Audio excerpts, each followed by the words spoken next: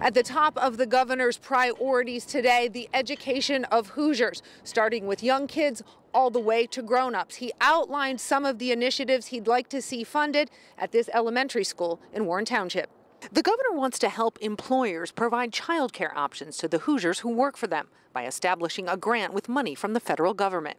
His budget priorities also call for expanding access to pre-K programs so that another 5,000 more families can qualify. When it comes to K through 12, Governor Holcomb said he wants to increase tuition support to schools and also start paying for students' textbooks. Indiana parents pick up that tab now, making the state only one of 7 where schools pass the cost of textbooks onto families.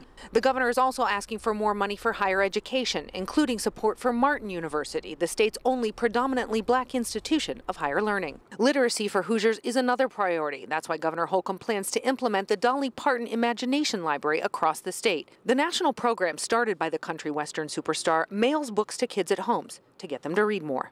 Just to encourage parents to be reading to kids. I mean, I often talk to teachers who say if a parent would just simply read to their newborn through, age 5 for 20 minutes a day, what a difference it would make once they get to school. Governor Holcomb also said he wants to invest in strategies to convince people who graduate in Indiana to stay right here and become part of Indiana's future, and the reason the state is able to compete for more investment.